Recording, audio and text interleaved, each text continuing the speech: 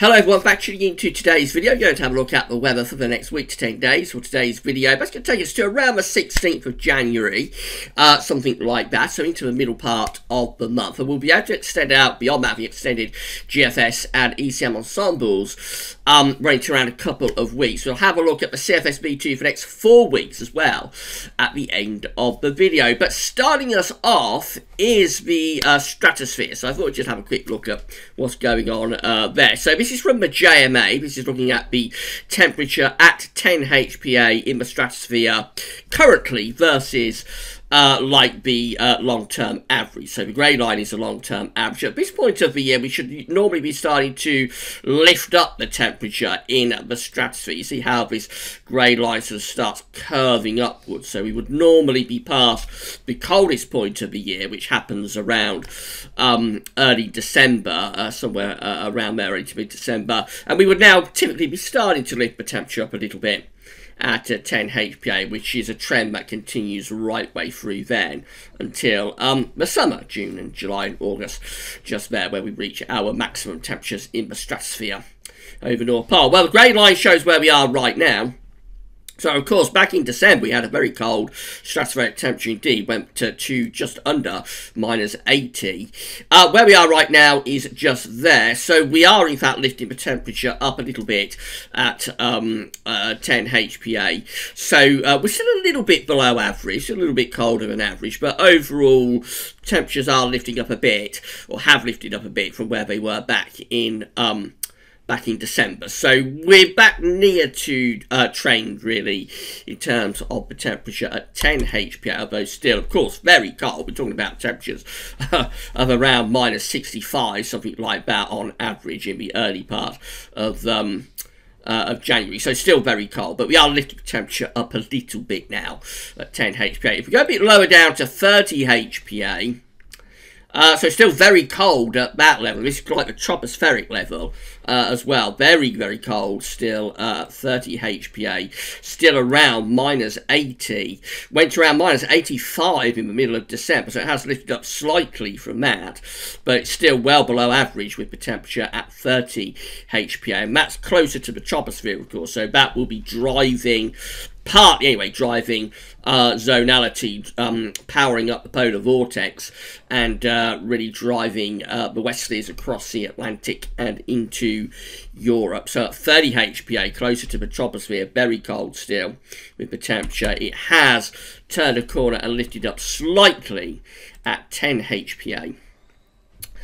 This is the latest forecast from the GFS for the next couple of weeks at measureseal.fr for the temperature at 10 HPA. So we have had a warming of the stratosphere over Siberia, not reaching the required level of a sudden stratospheric warming. That's like a moderate warming of the stratosphere that's taking place over Siberia. Still cold with these blue and purple colours over the North Pole and the Arctic itself. Moving through, we see that this warming over Siberia sort of heads towards Canada, but never really penetrates into the Arctic. It's having a go at getting itself in towards Greenland, but not really getting into Greenland all that well, and then starts sort of fizzling out somewhere over Canada, seemingly.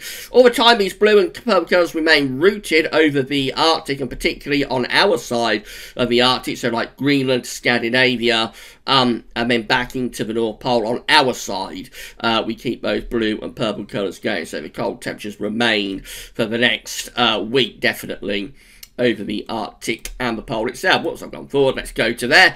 And that's how things look on the 14th of January. So still those blue and purple colours, almost purple anyway, over the Arctic. The warming that started off over Siberia is now like over Greenland, or to the very far southwest of Greenland, and it's sort of fizzling out a little bit there as well. Has to go to another slight warming there over Siberia around the 18th of January. Nothing really comes of that. And so up to the 22nd of January, 2 weeks out, we keep those blue and purple colours going.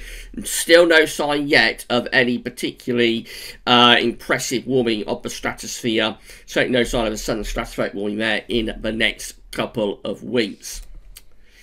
Now, this is from the ECMWF via the University of Berlin. This is what's going on at 1 HPA. So at 1 HPA, which is like the very, very top of the stratosphere, as far as you can go, still we be within the stratospheric level is 1 HPA, and there a very substantial warming has taken place over the North Pole. We've got these red colours here over the pole itself. On the ECM charts, the pole is actually highlighted helpfully with this black X just here. On the temperature scale, that's gone into red colour, so it's like plus 20 Celsius, can you believe, at 1 HPA. So a very, very significant warming of the stratosphere has taken place at the very highest level at 1 HPA. This will have no impact on the weather, though, because it's too far up to have any effect on the troposphere. What can sometimes happen, though, when you get a really significant warming of the stratosphere at 1 HPA, is that sometimes a week or two later on,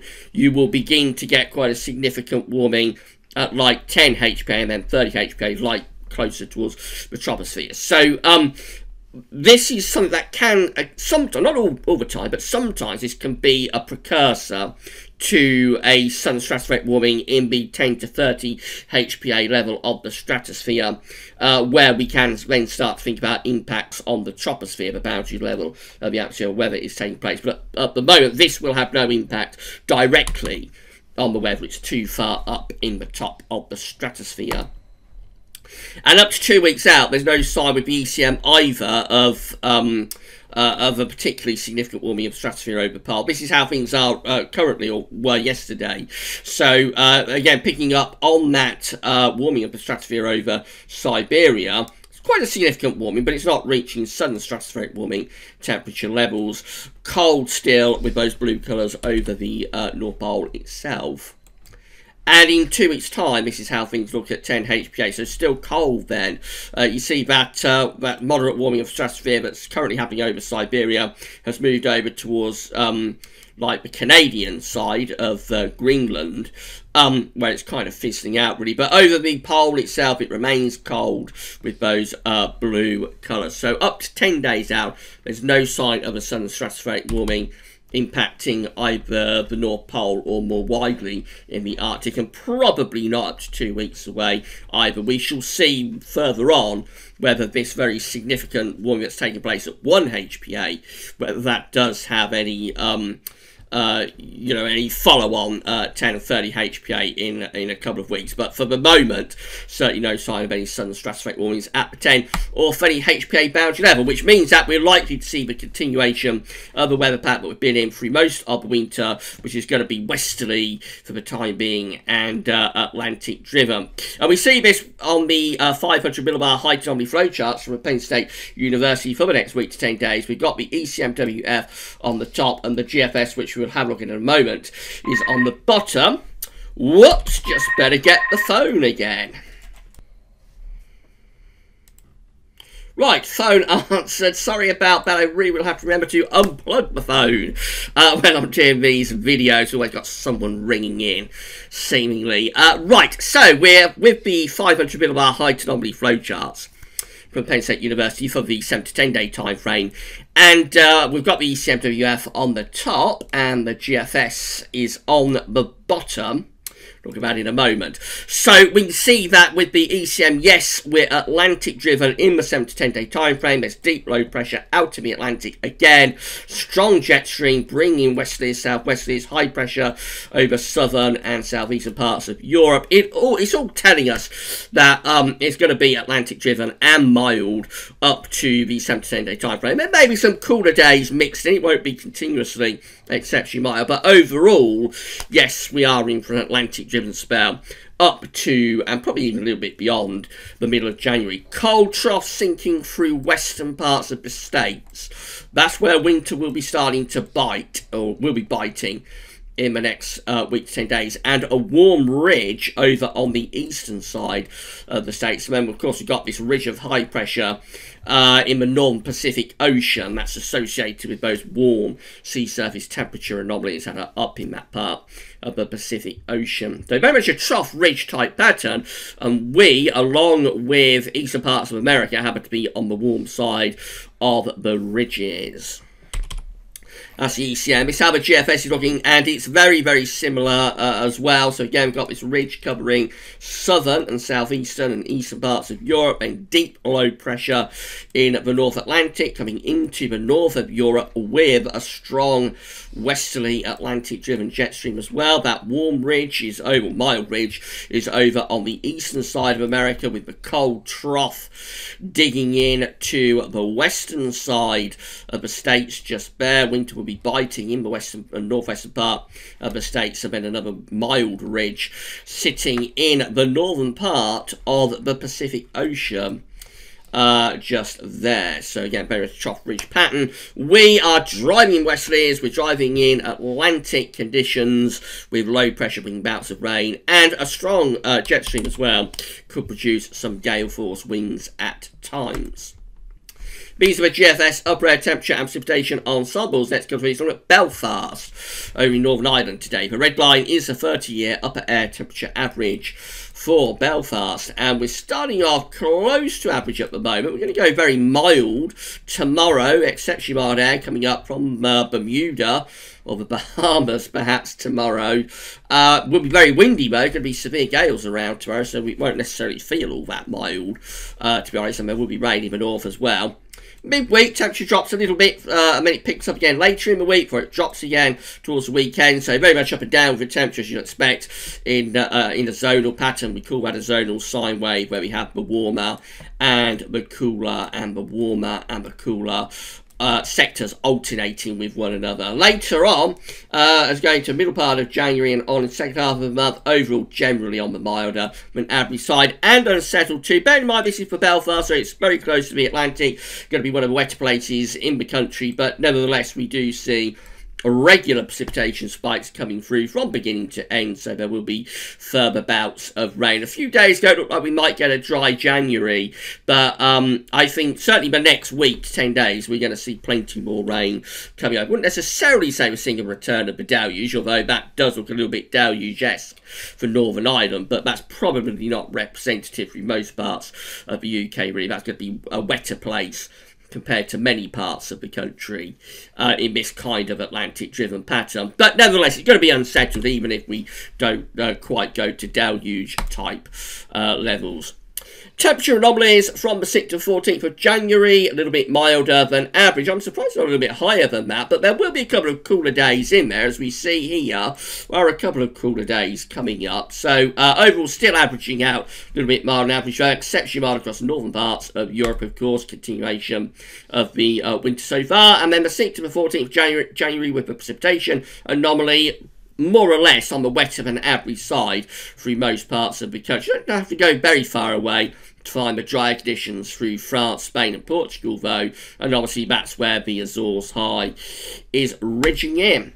Right, so this is the latest GFS run. This is for Thursday. Low pressure bringing lots of heavy rain across the country on Thursday. That low pressure gets out of the way into Friday. It's a bit cooler for Friday. Might even get a frost, can you believe, on Friday night. Who would have thought that in the middle of winter? But we go through Saturday, we're back into those mild west-south westerlies again, and Saturday looks like a very mild day, rain up in the north in particular. Sunday, a little bit cooler, back into sunshine and showers, and so it goes on into next week. Deep area of low pressure somewhere close to the country early next week. GFS is highlighting this quite a lot. This is the 14th of January. Could be rather stormy then. Sometime around the middle of the month, 14th or 15th of January, watch out for some severe gales. And it just carries on, moving up towards day 10. Low pressure continues to driving off the Atlantic, so further bouts of rain. Winds are swinging to the southwest there on day 10. 16th, that's pushing up another very mild pusher there from the Azores. Into more extended range, so it goes on. High pressure down across much of central, southern and southwestern Europe, and low pressure out towards Greenland and Iceland. It's about as zonal as it gets. That it doesn't get any more zonal than that. And then we get through to the end of a GFS run. The ridge just starts to move a little bit, starts to position itself just to the southwest of Ireland. So about slightly cooler northwesterlies by then. But I mean, this is over 2 weeks away. It's 22nd of January. GEM, so unsettled on Thursday, heavy rain, particularly associated across England and Wales, I think, for Thursday. Then it goes a bit drier and cooler Friday into Saturday, back into wet and windy weather, though, by the end of Friday. So this doesn't even give us that frost, except perhaps in the far southeast. This doesn't even allow that frost on Friday night with the GEM.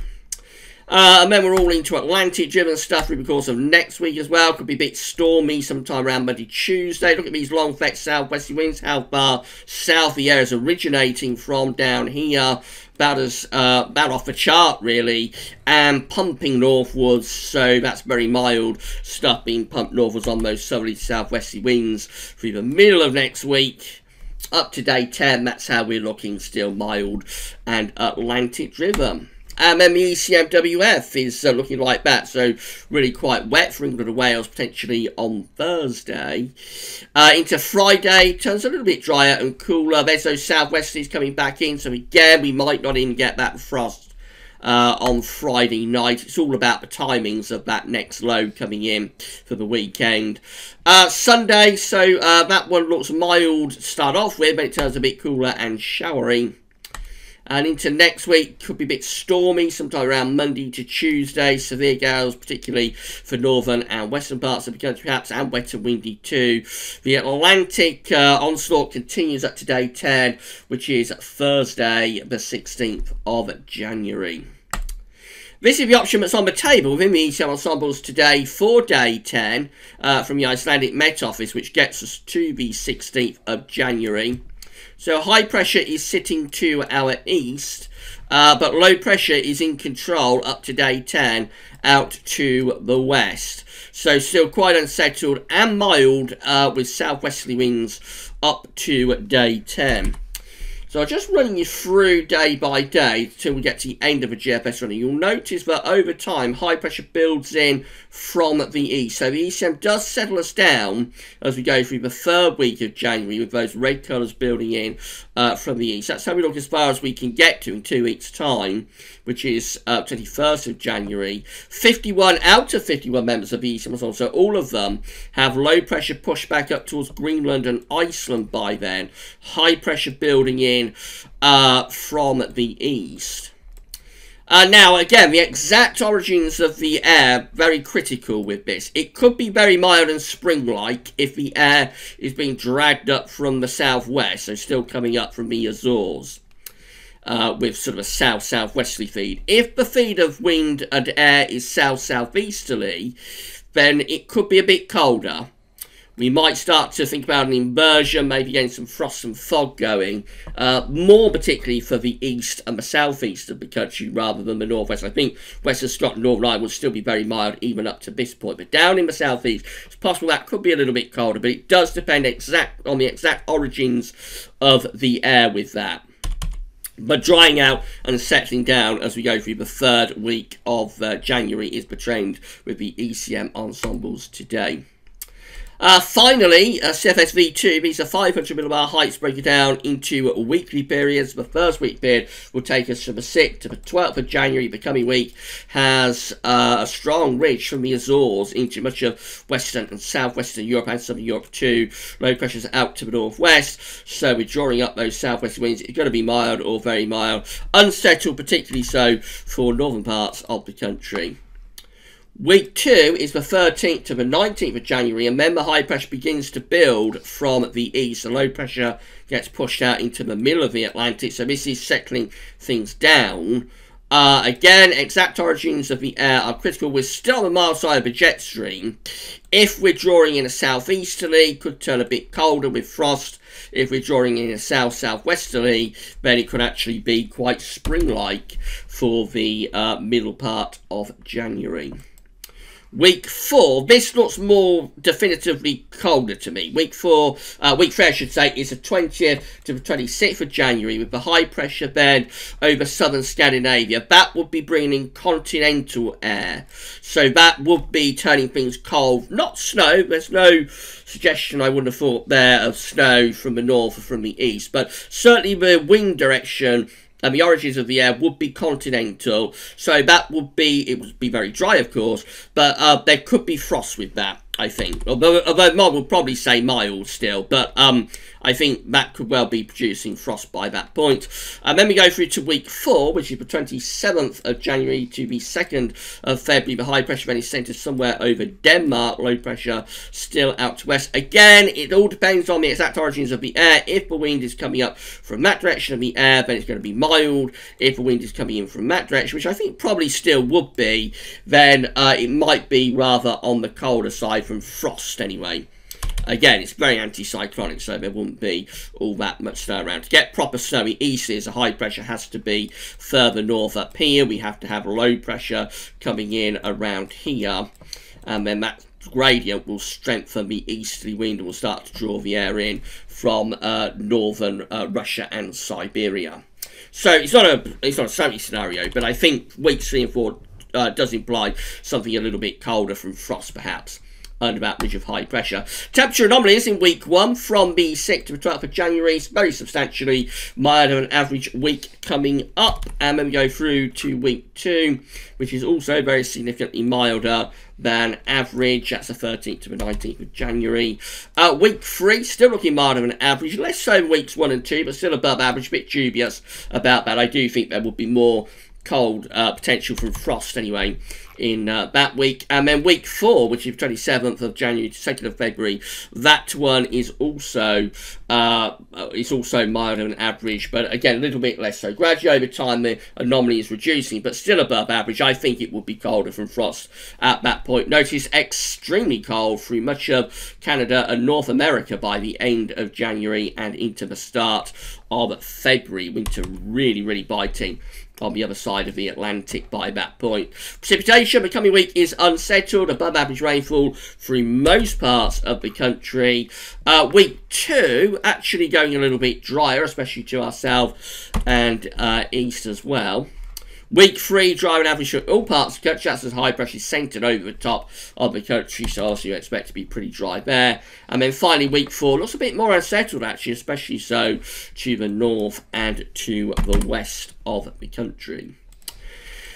So it's, as it has been throughout this winter, it looks like the next couple of weeks are going to be, certainly the next week, 10 days, going to be Atlantic-driven, mild, wet, windy. We may start to move towards a spell of higher pressure around the middle part of the month and into the second half of January.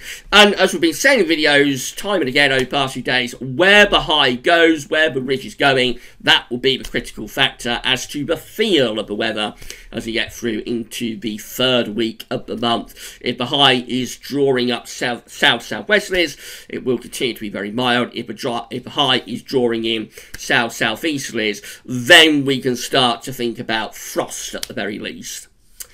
And certainly no sign of anything particularly snowy coming up in the next few weeks. Right, so we'll be back tomorrow, of course, with another week 10-day video update. And we're going to have, as well, tomorrow, the start of the ECMWF 30-day look ahead. That's been rested over Christmas and New Year, but it will be back tomorrow. First ECM 30-day look ahead for the UK and Europe too. First video up tomorrow. That's all for now, though, and thanks for watching.